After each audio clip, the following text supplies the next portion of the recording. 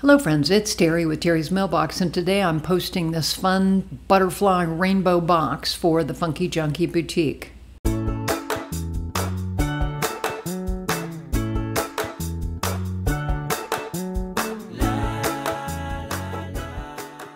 Challenge was to select our favorite distress product, and I had to really think about that, but I finally went with the inks.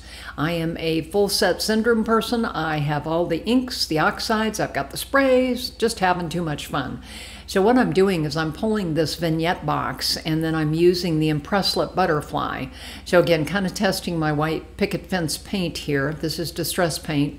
Yes, I still have a dauber on it. Still, it's working okay. So when it doesn't work, I'll change it. But for now, I'm gonna keep it as is. So you can see here I'm adding picket fence paint to the bottom of the vignette box. Then I'm going to add some water. Going to add some more of the paint. Again, I wanted to calm the box down. It was awfully dark, and again, because I'm doing this bright butterfly box, I wanted the background to be a little bit softer, and you'll see what I do in a little while here. I'll show you exactly what I did to create the back of this vignette box. So the next thing I did was, here's that Impress-Lit Butterfly, so I'm going to go ahead and use my Distress watercolor cardstock to cut out at least 7 of these butterflies, and again, rainbow colors, I'm doing 7. And so I'm going ahead and cutting all of the butterflies out, just kind of trimming my cardstock down, and then we'll go ahead and cut them out. So you can see here, look at the texture that you get with these things. They are just so cool. So I'm going to show you how I ended up coloring them. I've got picked raspberry, I've got Kitsch Flamingo, and then worn lipstick. So again, I've got that on my craft mat. I've added some water. I'm taking my fingers through it. By the end of the day, my fingers were just a hot mess, but that's okay. So again, I'm just kind of dipping and pushing it to make sure that I get good coverage, adding more water if I needed to. And again, I wanted it to be completely, completely coated and have some darker areas to it. And so again, I repeated this with all of the other colors, the yellow, orange, green, teal, blue, and purple. So I'm only going to show you how I did one of the butterflies. So you can see here I'm adding a bunch of texture here. So don't waste that ink. So I picked up some watercolor cardstock, and I've just kind of dipped, and I'm dipping and drying and dipping and drying until I use up all the ink that is on the craft mat. And as I said, I did the same exact process for all of the colors of the butterflies. So I won't walk you through all of it. There should be a red arrow at the lower right-hand corner of your screen. I would love it if you would follow my YouTube channel. I work hard to bring you fun, colorful flowers and grungy videos. I'd love to have you become a subscriber. So again, I'm almost at the end here, and you can see just how when you add the layers, it just really makes it gorgeous. So again, here is all of my butterflies, and I will say the one thing I did not show in the video is adding foundry wax. So I did that and then dried it. I used sterling. So now I'm just cutting out the bodies, and I decided to use the Halloween Distress wood grain cardstock in black to do the bodies. So what I'm doing is I'm cutting them out, and then I'm going to pull them over here. And I kind of discovered it was easier to trim the bodies from the back side, so rather than trying to move around the front. So again, once I got them all trimmed, I'm going to go ahead and add the black bodies to the center of the butterflies. I think it's a cool look. So again, I did that with all of the made enough bodies for all of my 7 butterflies, and so I'm just gluing them on there.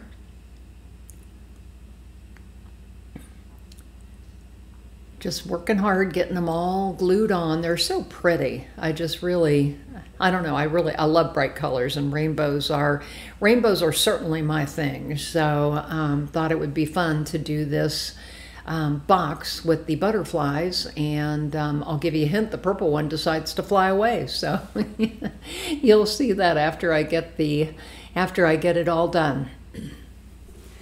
So there's all my butterflies all ready to go.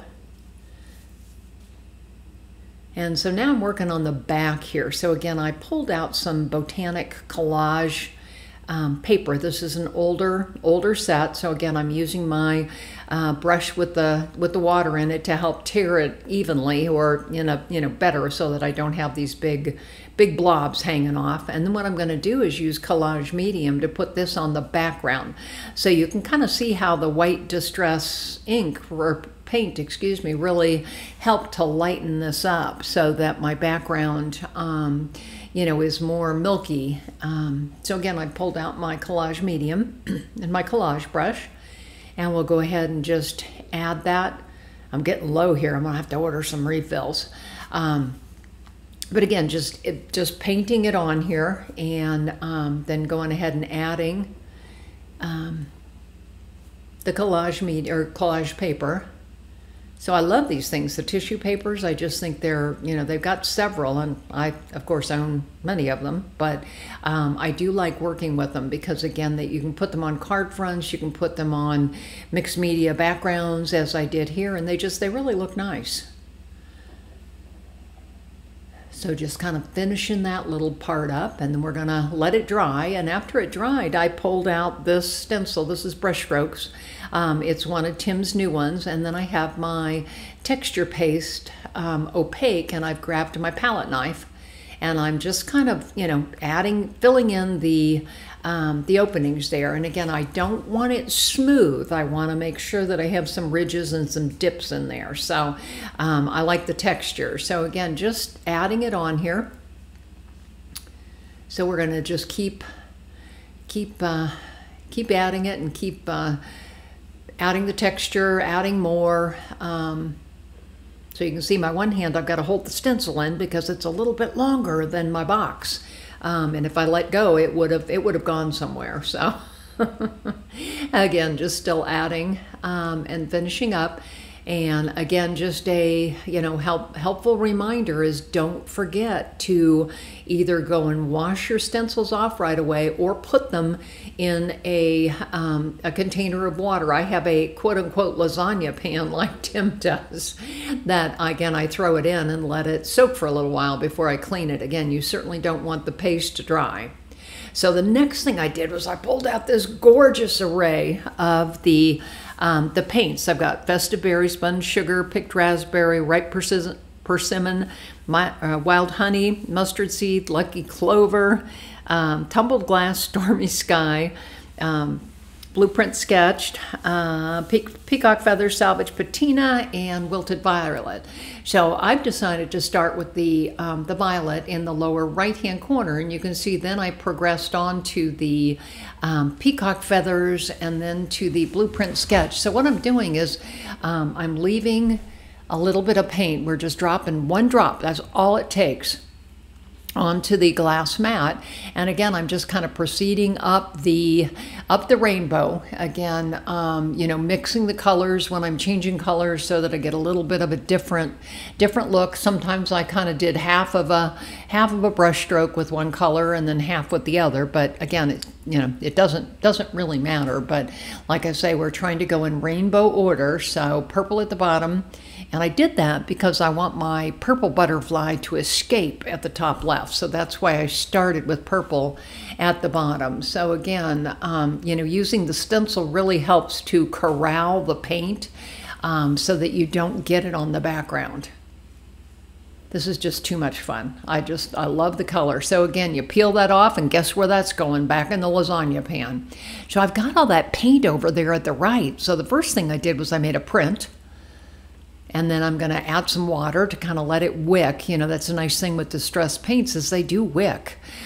So again, you can get a couple of prints out of this before it turns to mud. So again, here I am doing a couple of different prints. And then the next thing I did was I used embossing glaze to color over two of the quote chip label and just quote chips, because I like you know, I like the way that looks. So I used Wilted Violet and Picked Raspberry. And I used my embossing dauber, which is great for just kind of blobbing on a little bit of the embossing ink. So then we'll go ahead and dry them real quick. I love the way, you know, the embossing glaze looks on these quote chips because you can see the words very clearly. It just really adds a lot of interest to the front of it. So, okay, last thing I got to do is put everything together. So the next thing I did was I just grabbed an ink pen, and you know, here I am just kind of rolling the wings so that they're not flat when I've got them lying in the box. And again, it just gives it some dimensions, some texture, just too much fun. And again, the only thing I'm going to glue is the butterfly body. That's the only piece that I am gluing with these. And in the end, I decided to use my hot glue gun to put it on. I did start with some Collage Medium, but they weren't sticking very well, so I decided to go ahead and switch over. Look at how cool that is with those rainbow brush strokes there. So again, as I said, I started with Collage Medium, but in the end, I decided I really needed to hot glue these guys on there because they just, I think they stick better, and especially since I know this is a display piece I'm going to be using. So again, just kind of going in somewhat rainbow order, trying to keep them together here and kind of, you know, making sure they're facing a little bit different direction.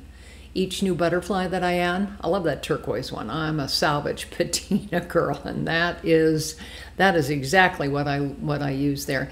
If you look at my my blog, I actually have the quote-unquote recipe for all of the colors that I used.